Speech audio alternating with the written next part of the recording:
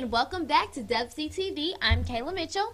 I know we've been on a break due to a new semester, testing, and holidays, but we're back in full effect, and we will now be airing during First Block Monday, Wednesday, and Friday. So tell everyone. And I am Millie Daniel. Today's school announcements are: Thursday night, we are hosting a FAFSA night helping students and parents with financial aid. If you have any more questions, please contact Ms. Polk in guidance. Come out and support our seniors next Monday, February 2nd, with the mid-year graduations. Well, that's all in our school announcements. Kayla, tell us what's happening around our world.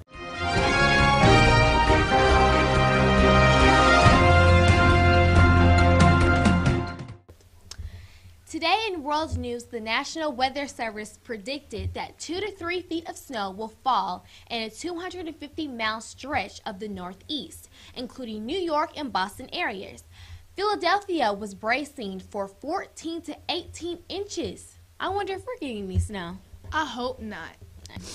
A mother purposely poisoned her 5-year-old son with salt and documented his decline on Facebook. The boy's sodium levels rose to a dangerous point with no medical explanation. Prosecutors said leading to a swollen brain, seizures, and death. Today, as a part of our fashion segment, we have to catch up on the fabulous looks at the Golden Globes. Here are a few of the most popular looks from Lupita Nyong'o, Jennifer Lopez, Kerry Washington, and Lorde. We all know it's Wednesday, and our woman crush this week is Iggy Azalea. Azalea is a female rapper. Fancy went to reach #1 on the U.S. Billboard Hot 100 chart, with Azalea becoming only the 4th solo female rapper ever to top the Hot 100. Additionally, with Azalea's feature with Ariana Grande single Problem, which rose to #2 on the Hot 100 chart the same year Fancy topped the chart. A part of our new segment on WCTV, started at the Dove, now we're here. We bring our very own alumni, making it in the world. Our first guest on the show is former mayor and now Secretary of Transportation, Anthony Foxx. And we have here today Anthony Foxx, our former Charlotte mayor, and also now our Secretary of Transportation. How are you today? I'm great, Kayla. How are you? Good. Thank you for joining us. So, and most importantly, you're an alumni from West Charlotte. I am, very proudly. Yes, Lion Pride. So tell me about your West Charlotte experience. I had a great experience in West Charlotte. I had so many great friends that I still have today, and great teachers. I had a great foundation for going off to college and then going off to law school and all the things I've been able to do. And I think one of the most important things I learned at West Charlotte was not just the academics, but it was actually how to deal with so many different kinds of people. And that's what West Charlotte taught me, and it stayed with me even to this day. So any of the teachers that you had then, are they still there now? I think all of my teachers have moved on. Okay. Hopefully they're still in this world. I don't know. So tell me what your responsibilities are as the Secretary of Transportation. Well, we're responsible for just about everything that moves in this country, whether it's an airplane, a car, a train, a boat. We want to make sure that everything moving is safe, moving safely through the country primarily, and then occasionally we get involved in helping to make investments to improve the infrastructure so that you can get places faster and safer. All right. So tell me how humbling the experience was getting the call from the President of the United States to be a part of his cabinet.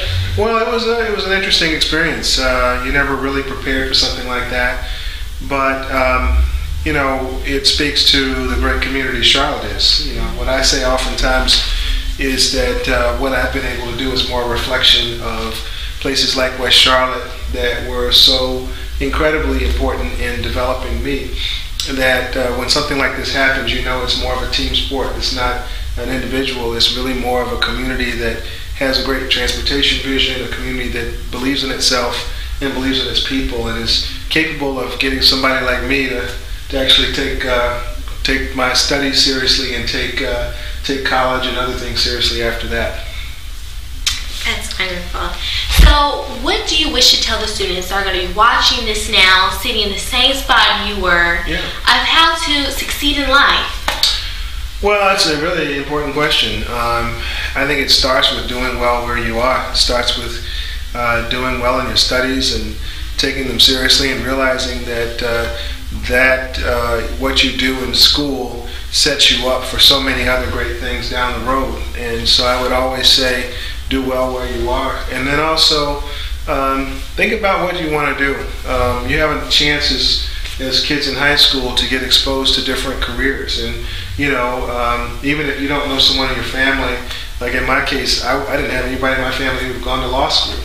So I got to know people whose parents were lawyers, or found one way or another to get in contact with people who were in those careers. And the more you get closer to someone who's doing things like you want to do, the more it becomes real for you. So I think it's really important to find those opportunities.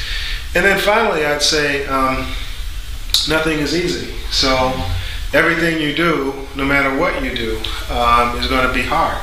So, dispense with the idea that success is ever going to be easy. By the way, failure is not easy either. So, as long as it's going to be hard, make it successful and be good at what you choose to do, and find a way to push through your own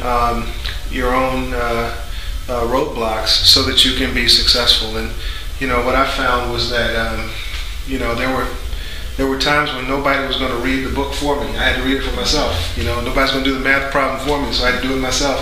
So you do have to have a certain amount of initiative, and I think that resilience is part of what helps people be successful. They just won't take no for an answer. So it's New Year's. Any New Year's resolution? I'm on vacation, by the way. That's why I'm not in a suit. It's fine. Any New Year's resolution? Well, this New Year's, what I want to do is really just work hard for the country. Work hard to make life better for people. And that's a resolution I made every year as mayor of the city. Try to make the city better, and so I get an opportunity now to try to make the country better. All right. Well, West Charlotte is proud of you. Thank you. And we're very grateful for this interview. Sure. This concludes our interview. I'm Kayla Mitchell. And I'm Anthony Fox, and this is Dub C TV. Very inspiring. Today's inspirational quote is, "Without education, you're not going anywhere in the world." Tuning in. See you Friday. I'm Mealy Daniel. And I'm Kayla Mitchell.